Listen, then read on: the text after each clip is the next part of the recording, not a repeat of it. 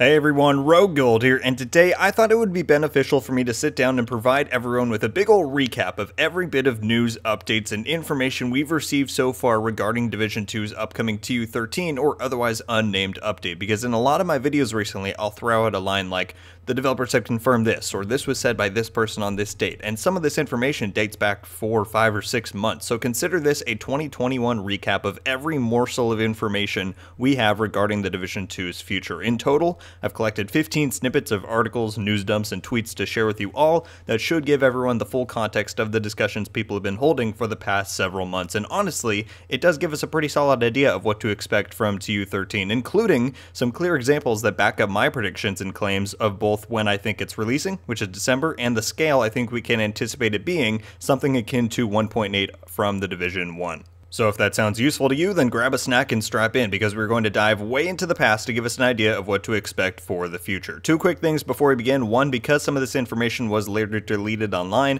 I had to refer to a few of my fellow content creators' videos to get the screen grabs of this deleted information, so special thanks and shout out to Lieutenant Buzz, Lightbeer, and Epic Slayers for providing a few of these images. I will leave links to both of their channels down in the description below, and I encourage you to check them out. Additionally, to save myself from saying I'll be putting this up on screen 100 times throughout the course of this video, just know that every bit of evidence I'm providing here, there will be a visual component up on screen for you to check out, so just do me a favor and lock your eye center screen for me. Thanks. Alright, are we ready? Okay, let's dive into every detail we know regarding the Division 2's upcoming TU13 update. And side note, all of this information will be presented in chronological order from the first details we heard about Year 3 content to our most recent update, beginning with February 10th of 2021. On this date was the fiscal 2020 Quarter 3 earnings report held by Ubisoft, where we got our first confirmation that we'd be receiving Year 3 content for the Division 2. At this time, we had heard nothing ever since getting the news that Massive was developing a new Star Wars game, so Division's fate was truly up in the air, and this helped ease a lot of people's minds, because trust me,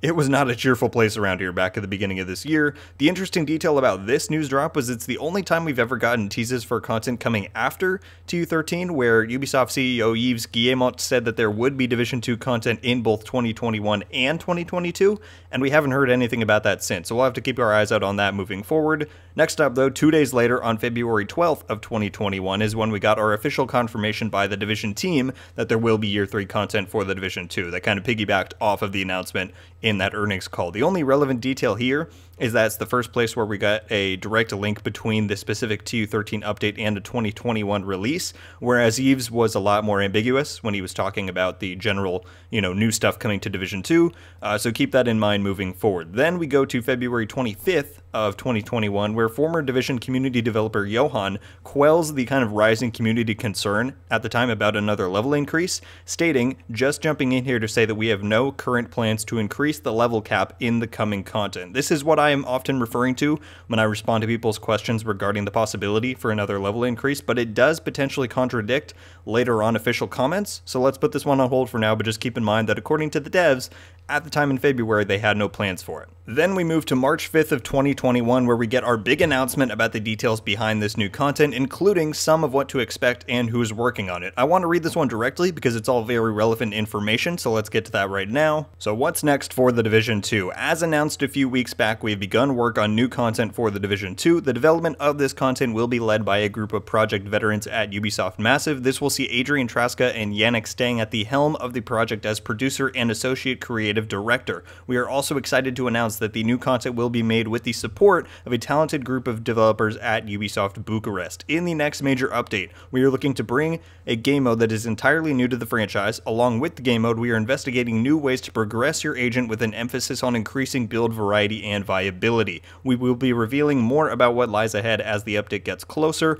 The development of this new update is still in its early stages and will take several months to complete. As a result, our next major update is currently scheduled for late 2021 at the earliest. We will be taking this time to make sure we bring a meaningful change to the game. So, the big takeaways here, remember the wording they use when describing the new game mode and progression options, because this changes later on, and it may be relevant to both this and Johan's comments about a level increase. Also, here is the point at which they give themselves an out for possibly delaying into 2022. A lot of people have said, well, if they delay at this point, TU13, then they'll have lied to us by saying it was coming in 2021. Well, not technically, because since, and we'll see moving forward, their language around the release date has done nothing but solidify around a late 2021 date, which is largely why I'm still confident that we're going to see this in December, but they have, said in the past that they will delay if necessary. I think back in March, the release window was a lot harder to predict for them, given how early on they were in the development of this new content, but the later they got into the year, the easier it was to tell that they were on track for that original date, so that was certainly an important info drop. Now we have several tweets from the developer shortly after this big news with a few additional details about what to expect, and this ranges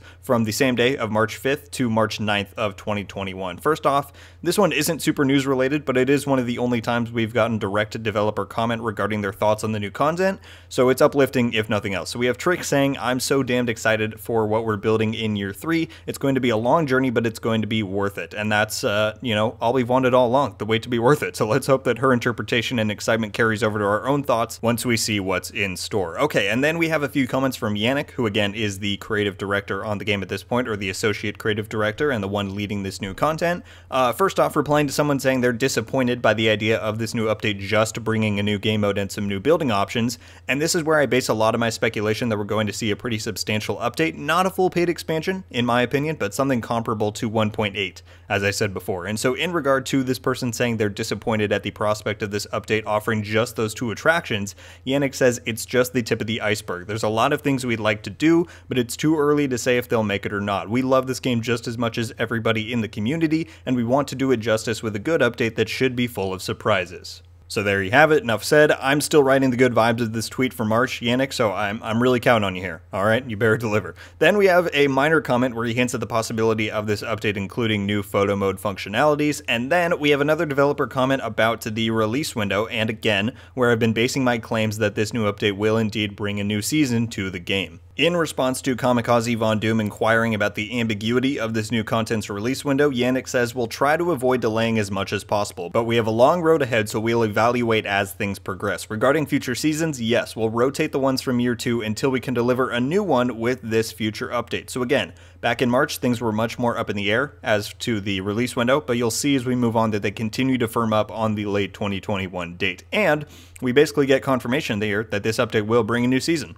At least that's what we were planning, or what they were planning on back then, which we will again come back to very shortly. And then we get another detail as Yannick was responding to inquiries about the potential, possibility of seeing more legendary mode missions, specifically Manning Zoo and Tidal Basin, to which he says that's definitely on the list of things we'd like to investigate for the future.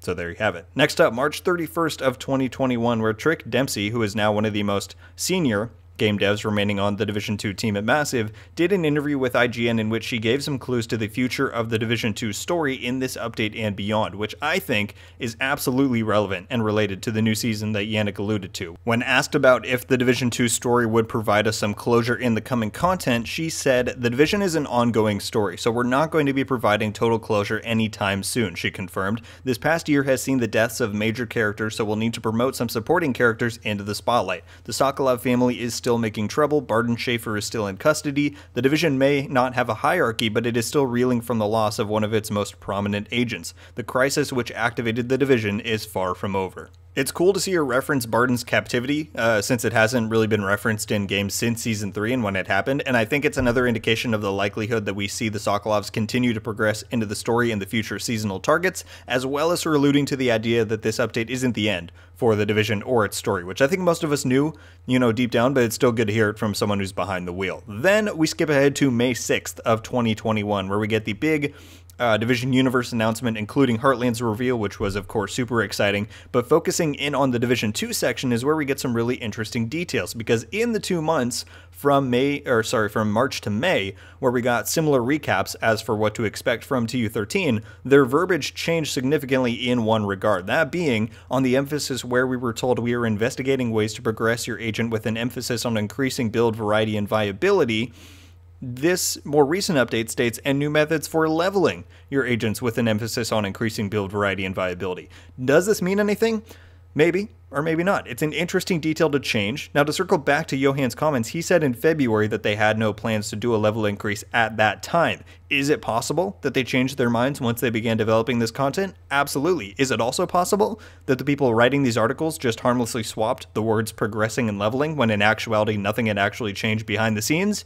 Absolutely. We're just going to have to wait for more details at this point, but it is important to remember for when we do begin to hear more information. Then we move a few days later to May 11th of 2021, where we begin to see our first examples of them firming up on a 2021 release date, as I've been trying to tell you guys all along. This was another Ubisoft investors call where, alongside the greater Division universe news, they specifically said brand new content as part of the Division 2 update will be coming late calendar 2021. Okay, I've gotten a lot of people telling me recently that they just said 2021. It could come in March because that is still fiscal 2021. Well, if you look 2 lines up, they specifically say that Heartland has a fiscal 2021 deadline, but it's specified that the Division 2's content is coming by the end of calendar 2021, which is December, like I've been saying. So we'll just have to see what shakes out. Then on June 7th, of 2021, where the official Twitter account shares the info the Division will not be attending E3, and once again, this says that new content for the Division 2 is on track for the end of the year. And I think that yet again, this is another signifier that as the year progressed, like Yannick said earlier on, they were able to evaluate their progress and hone in on a December 2021 release window. So stay tuned as far as that is concerned. Then on July 23rd, we have a since deleted tweet from a Division 2 art developer Massive, who in response to questions regarding a job listing for the Division 2 said that actually I need this person for new gear sets, exotics, and manhunt targets. Yes, also apparel events. So there you have it. When I keep saying that we're going to see new gear, exotics, and whatnot in this new update, this is the information I'm referring to. And I have no doubt this ties into the new season that Yannick commented on, which of course Pally here references when he says that they'll be designing new manhunt targets. So there you go. And then we get to our last 2 updates within the last 2 weeks here. Most of you are probably aware of these, but this is a full recap, so let's quickly go over Yannick's recent comments. On August 30th, he relayed the new update would bring game-wide changes that would directly impact PvP. This is likely in reference to the increased build variety and viability claims. And then on September 9th, only a few days ago, he commented on Season 7's current 22-week in-game timer, letting us know that while it is intentional that it is displayed that way, it's not representational of the actual planned ending date for Season 7. Rather, it is a placeholder to avoid revealing the actual target date for TU13's release. Many have taken this and used it to feed their arguments that this supports the idea the content is still 5 to 6 months away in a March of 2022 release slot, but I would hope that the information we just covered in this video would convince you otherwise, because I'm still fully sticking with the idea that we're going to see TU13 in December of 2021. And there you have it, guys. That is a full recap of everything we know regarding TU13, aka the Division 2's upcoming unnamed update. That was a lot. When you look at it in a collective format like this, you can actually begin to see that we, actually have quite a few details about the update. When you clump everything together, you can fairly and, justly extrapolate that this new update is likely coming in December of this year, and it will bring to the game the following: a game mode that is entirely new to the Division franchise, new progression and leveling opportunities for your agent with an emphasis on increasing build variety and viability, TBD on if this means an actual level increase or not. We can expect to see a new season alongside this update, bringing us new gear sets, exotics, apparel events, and of course new manhunt targets to the game. The story will definitely continue and include and progress the Sokolov family's involvement in the current events, and it's very likely that we'll see new legendary difficulty content, perhaps in the form of new difficulty options on Manning Zoo and Tidal Basin, and we're in for a whole lot more surprises that will likely elevate this update to the level of something like Update 1.8 for the Division 1, which brought updates and improvements to almost every corner of the game, redefining the experience of what it meant to play the Division 1. And then looking to the future, we can probably expect more Division 2 content in 2022, and if nothing else, then don't expect the story to wrap up in TU13. It will be continued on one day in some form or another. Thank you all so much for watching. Leave a like if you enjoyed this video, and be sure to subscribe with notifications on so you can be updated every time I upload. Let me know your thoughts on if this recap of info we have regarding TU13 has brought anything new to mind. Do you have any updated theories or predictions about the new content or its release date now that it's been presented in a condensed format? Certainly let me know all of that down below. I swear at this point I can taste news and information coming our way. I think we are truly at the cusp of finally finding out what TU13 has in store for us after all these months of waiting since its announcement, so I hope you will all join me on the journey once it's revealed at last. Alright, well that's going to do it for me, guys. I really hope this video was informative and helpful in clearing up some misconceptions about the coming update, but yeah, once again, thank you all so much for watching. I hope you have a wonderful day, and until the next one, guys, RogueGold out.